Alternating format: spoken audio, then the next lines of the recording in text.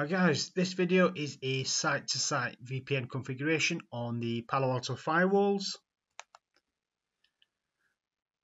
And the slide in front, the diagram in front, this is my site-to-site VPN diagram, and on the left I have my home network, whereas on the right it's my Azure Cloud Services and Networks. I'll be creating a VPN connection between. So it will be between the Azure VPN gateway and the Palo Alto PA220 device I have at home. The things I'll need are my public IP addresses on both sides. I'll be connecting to create the VPN tunnel. I'll also need the subnets that will be routable via the encrypted tunnel, and my pre-shared key as well, which will be the same on both sides. The pre-shared key is like a password. It's a key both peers use to identify themselves to each other for authentication purposes. And before we get into the demo, the things we need to do are, the very first step, I usually ping the public IP addresses of both sides to ensure there's connectivity, and this is just to confirm reachability exists before we start creating the VPN tunnels. However, for Azure, this isn't possible. They don't allow ICMP packets to prevent any attacks such as DDoS attacks, so I won't be doing this step, but typically when you've got two VPN devices end-to-end, you just ping the public IP addresses to make sure basic connectivity is there, layer 3 connectivity exists. And next we need to create the tunnel interface, which we would use later to assign it to our IPSec tunnel configuration and to point any routes to it that need to go over the tunnel. Then we create an IKE gateway, which stands for Internet Key Exchange. Here we define the local and remote IP addresses, the IKE mode, pre-shared key, the IPSec algorithms for authentication purposes and encryption, and a few other things as well. And moving on after that, after the IKE gateway has been created, we create an IPSec tunnel. And this stands for Internet Protocol Security, which is a framework consisting of protocols and algorithms for protecting data through an untrusted network such as the internet. So this is the IPSec tunnel. It's a secure tunnel which is basically protection of IP traffic at a network layer. And after we create the IPSec tunnel, we need to configure routing to be able to reach the other subnets, the subnets on the other side, using the tunnel interface we had created in step 2. And the final part is step 6, and with step 6 we just confirm the VPN is up and running, and optionally you can test traffic over it as well. So next what I'll do, I'll now jump onto the Palo Alto firewall and configure these settings.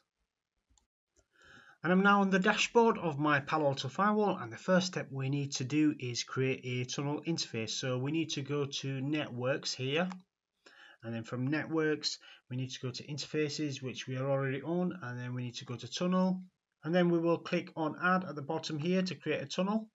We can give it an ID, so 1299999, I will give it 10.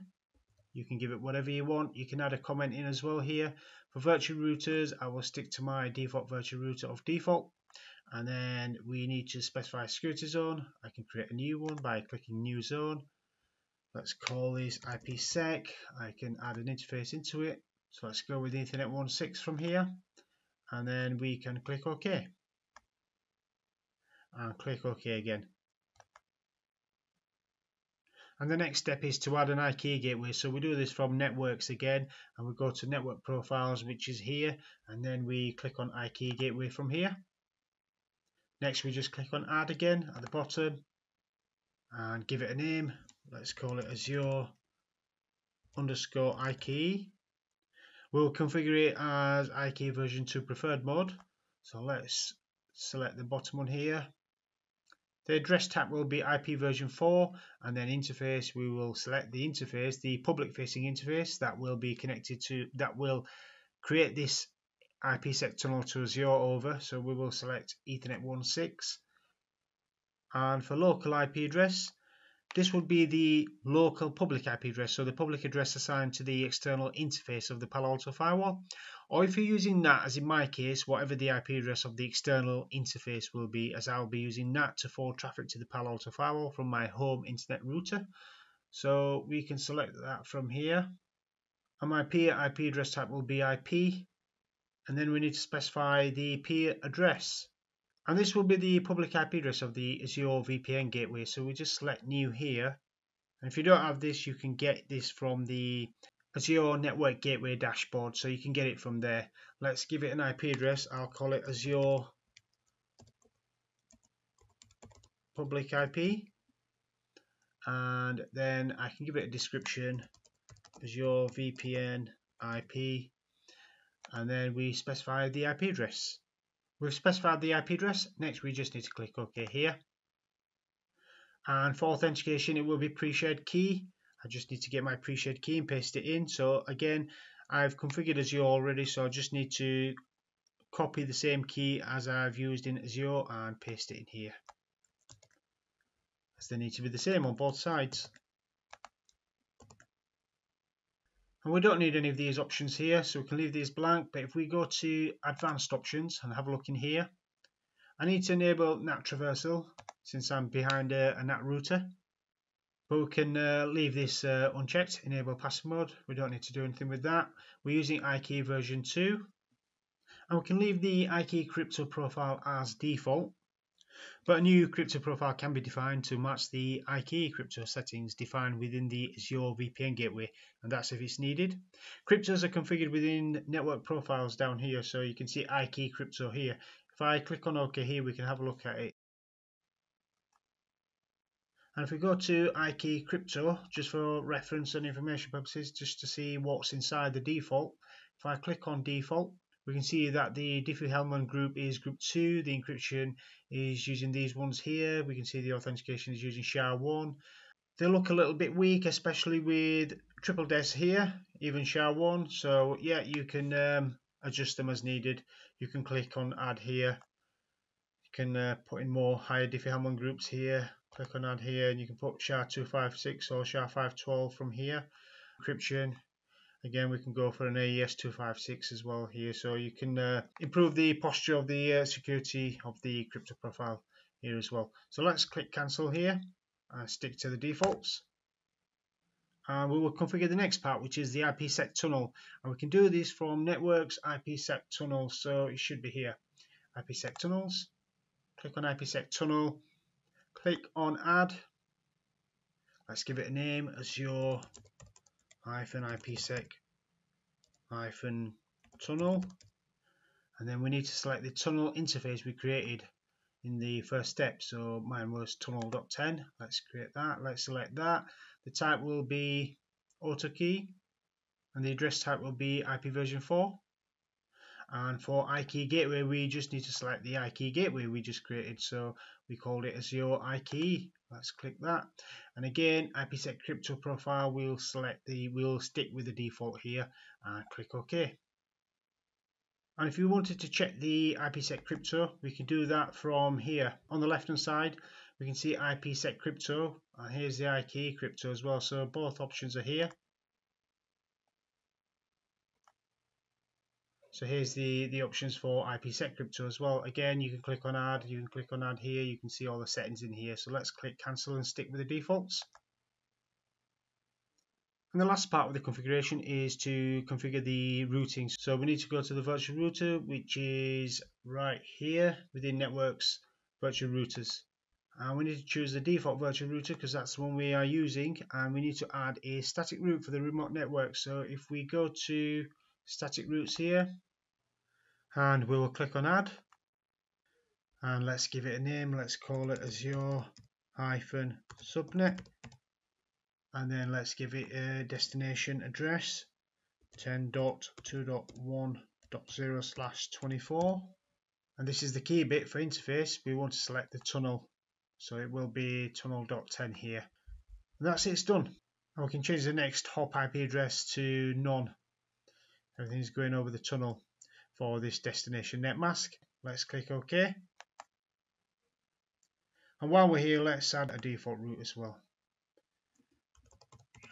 Default route, and then destination will be a catch-all. My IP address for the default route will be 192.168.0.1. That's it, that's done. So let's click OK again, and finally let's click OK here. We've done our virtual router routing settings, we've configured them. One more thing I've noticed is that Ethernet 6 is missing from here, 1/6. So let me go back into the virtual router and let me add Ethernet 1/6. Let's click OK here. Now with all that done, let's commit changes. And the configuration has been committed successfully, but this is the second time I've had to commit the changes.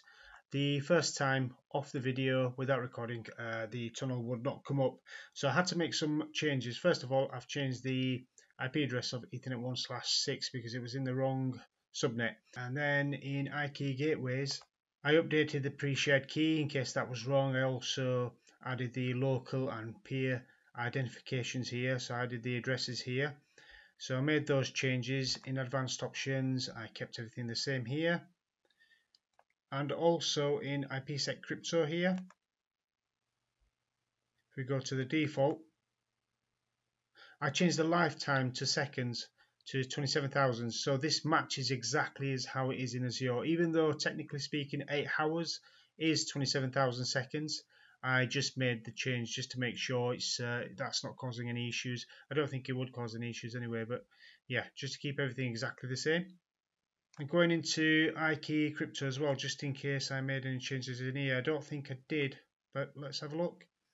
No, in here everything I kept the same, so the timers are the same. I could have changed this as well actually to seconds as well. So this just proves it probably doesn't make a difference, but yeah, so I changed it anyway.